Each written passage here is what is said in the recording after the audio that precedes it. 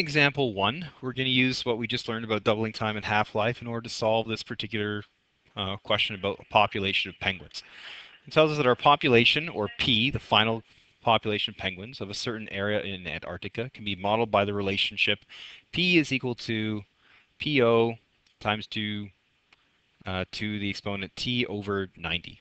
Okay, where T is the time measured in months, so that's the unit of time that we're using, and PO is the initial number of penguins. Okay, so we want to know what the value 90 represents in this formula. And so based on, we know that this is going to be a doubling time question. Okay, and we can tell that it's going to be a doubling time question because in the formula, the B value is 2. That means it's a doubling time question. So the 90 represents the amount of time, so the time it takes the population to double.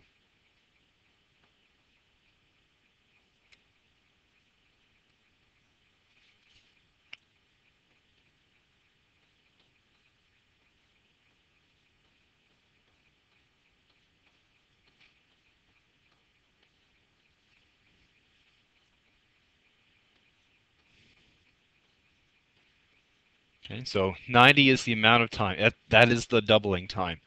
So this piece right here, that tells you what the doubling time is. Okay, so 90 is the doubling time of this particular population of penguins. So let's say if there were 800 penguins in the region today, how many would there be in 9 months or 2 years? Okay, well, if there's 800, 800 is your starting value. Okay, so that becomes your PO or your B value. So I'm going to substitute that into my original equation. So I know that I've got P is equal to PO times 2 to the exponent T over 90. Okay, and so what I'm going to do is I'm going to substitute in my value for PO. So final population is equal to 800 times 2. Okay, and I know that the time that I'm looking for here, okay, is 9 months. So I'm going to make my substitute that actual time in to my equation. So I've got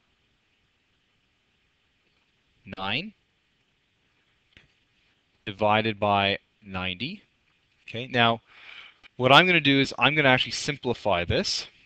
Okay, I'm going to turn my exponent into a decimal because in this case it'll be nice and clean. So if I do that, I end up with P is equal to 800 times 2 to the exponent 0.1 because 9 divided by 90 is 0.1. So now I just have to solve using Bedness. So I got to do my exponent piece first. So 2 to the exponent 0.1 times 800. It's going to tell me that my population is going to be 857-ish, approximately, after 9 months. Okay. So what will it be after, say, 2 years? Okay. Well, after 2 years, we need to figure out, okay, well, how many months are in 2 years? Well, in 2 years, if our doubling time is given to us in months, our time has to be given to us in months, our actual time. So 2 years times 12 months in each year, that's going to equal 24 months. Okay. What if I asked you in, say, 8 years? Okay. So let's actually change this. Let's say 8 years. Okay. So if I want to know how many months are in 8 years, I need to do 8 times 12, and that's going to give me 96. So there are 96 months in 8 years. So I'm going to actually solve this. I'm going to solve it for 8 years. I'm interested to know how many penguins there are going to be after 8 years.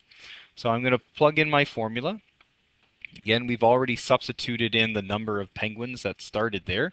So we know that's 800 times 2 to the exponent 96 over 90. Okay, well, If I do 96 divided by 90, it gives me a pretty ugly decimal.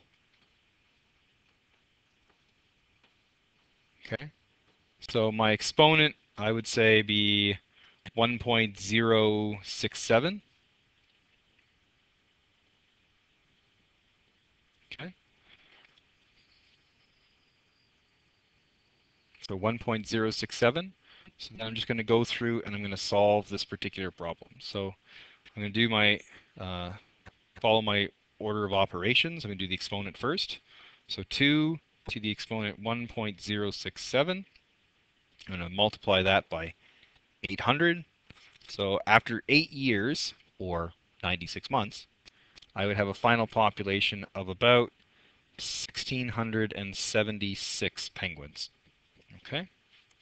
So again, you're just substituting in the information that you've got. And again, really key is that you always do your conversion. Okay. You have to have